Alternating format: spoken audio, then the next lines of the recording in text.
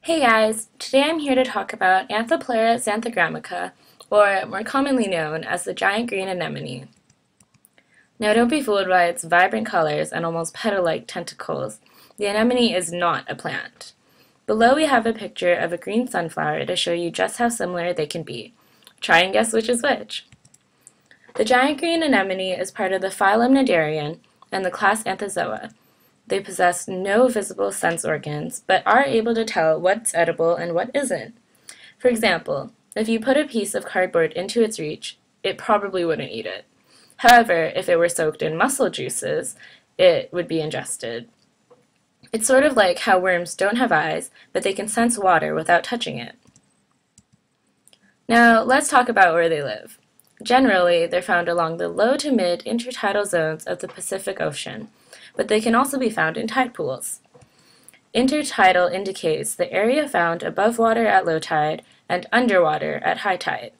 The most suitable habitat is sandy or rocky shorelines where there's water for the majority of the day. They normally prefer living solitary or in small groupings because they can be semi-aggressive. After splitting, the anemones can cause a sort of chemical warfare with other anemone species. Here we can see that the special white tentacles are beginning to emerge. They hit each other with them, leaving patches of stinging cells stuck to their opponent, which is why it's flinching. This usually causes them to starve, shrink, and, well, eventually die. Giant green anemones can grow up to 17 centimeters in diameter and reach as tall as 30 centimeters in height. Their bodies are soft and squishy and have a flat form when open. They have a foot that they use to stick to various surfaces, as well as for movement away from conditions that aren't ideal. They also have tentacles forming 6 or more rows around the oral disc, which is what you see here, with the mouth in the center. The mouth is usually closed tight, but when it's hungry, it opens up with an oval look. The tentacles are short, thick, and taper at the ends, and are usually light green in color. A dark-colored column supports the entire oral disc. When the anemone is exposed to large amounts of sunlight, it appears a brighter green due to pigmentation, which is the natural coloring of an animal or a plant tissue. And here's a close-up. Now, if you ever see one of these in the wild, you may not realize it at first. When the tide is low, giant green anemones force the water out of their body cavities, pull their tentacles in, folding themselves inward for protection and exposing their dark green-brown column. Anemones have an incomplete digestive system, meaning that they only have one opening for ingestion and excretion. They use their tentacles to trap their prey and paralyze it, then bring it into their mouth.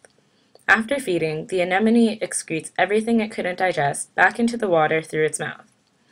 The anemone also receives nutrients from a photosynthetic algae living in it. They live in a symbiotic relationship, the anemone providing a home and the algae providing food.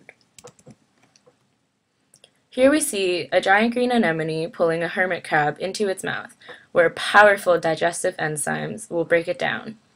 The anemone mainly feeds on detached mussels, but can also feed on sea urchins, small fish, and crabs.